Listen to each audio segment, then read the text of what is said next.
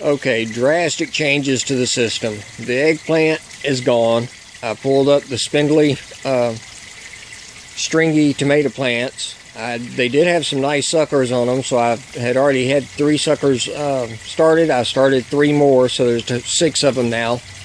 I'll probably just pick the best 4 and relocate those to the individual quadrants of this bed that I've got the wiring system in to help support them as they grow up. So that will be this bed. Did have a couple strawberries in it, and I moved those to the tube system. Now, cucumbers, like I said, I'm going to try to leave and save them. I'm just going to bring the stuff that's still down up, tie it back to the fencing so I can flood this bed for a couple of days and drown everything. Supposedly 24 hours flooded should kill any insects that are down in the gravel. So that's what I'm going to do. All the beds are going to get a minimum of 24 hours flooded, but I need to do it all at the same time. So I've got this bed these 2 beds are the only beds that are in service right now. All these other beds, as you can see, I pulled up, I put a little adapter on the end of the line on this one and flooded it, so the gravel's mostly underwater. I'm going to get the gravel completely underwater, even if I have to take some of it out and smooth it out and then wash the other, which is probably what I'll do. I'll probably take the top layer off since it's got all the nastiness on it anyway, and wash it with a hose and just and then clean out the rest of the beds. So these 4 have been emptied. They're currently flooded. I added water to the system so that tomorrow when I come out, I can scoop off that top layer, get everything below water, and these beds I will just leave like that for a couple of days. That should kill any of the gnat larvae and gnats that are still down in those rocks. The tomatoes and the cucumbers, I'm pretty sure I can probably flood those beds for a day without hurting the plants. So I'm going to try that with those beds because I need to eradicate these things once and for all. I've got to clean they were all over the piping, the PVC tubing. See how nasty that end is with all that black stuff? That's from the gnat larva. You can see all the blackened areas down there on the 2-inch line that's running along, especially up in there. That's from the gnat larva. So we're going to clean all that stuff up. We're going to wipe all the wood down, probably with some Clorox, and I'm going to spray the ground underneath and around the beds with some 7 spray. I'm going to spray the in-ground stuff with some 7 spray. We did try to save the blackberries, some of them anyway. I tried to put them in dirt to see if they'll survive the transition from being rooted in the aquaponics. Like I said, that was just an experiment that I let go too long. They definitely root. You can start the blackberries very easily by just cutting them and sticking them down in a grow bed. But the transition is always an issue. I've still got a couple of kale over here. That kale's looking pretty good. The collard greens that are looking pretty good. A little bit of browning on the leaves from when I smoked the greenhouse out the other day, but they're still trying.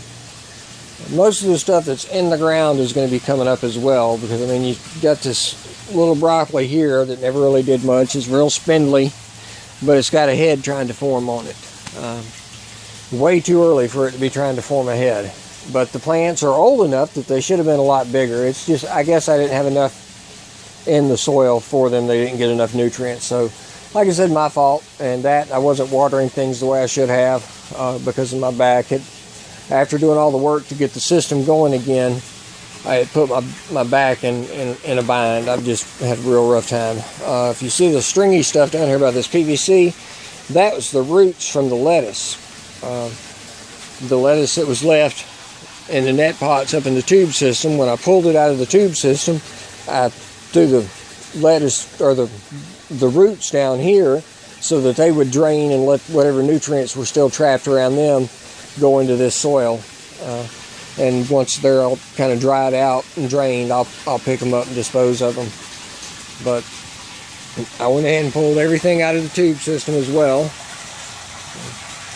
So there's then the strawberries that were scattered throughout the system. I turned out to be about 4 of them. So I had the one that had berries on it that was already in the tube system.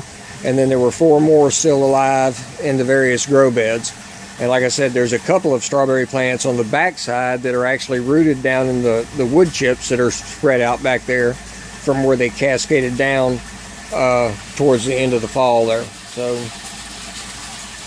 but those I can spray to kill anything that's on them with a poisonous spray, because they won't get into the water.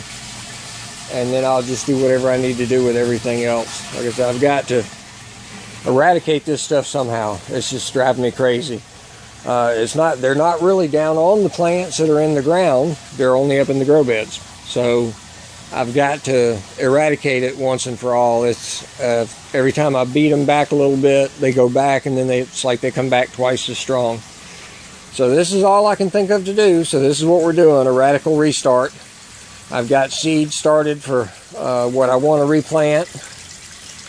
And so hopefully by next weekend, we'll have things cleaned up and ready to start replanting. So tomorrow we're going to clean up all the piping, start working on getting the gravel off, or these 4 beds down here all flooded out. Once I get them all flooded out, everything under the water, then I'll worry about these 2 beds down here that have the cucumbers and tomatoes in them. I'll probably go ahead and get them flooded out, let them stay flooded for a day, and then put them back into service. I'll probably leave these beds flooded until I get them cleaned out a little bit better.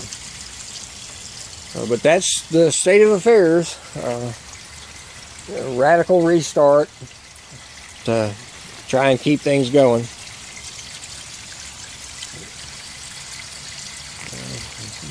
And it's towards the end of January. It's an excellent time to be redoing all your grow beds, let me tell you. So, but oh, those suckers look good though, don't they? Look at them. That had a nice thick stem to it. That's going to be beautiful. This one was the same way, really nice thick stem, good growth on it.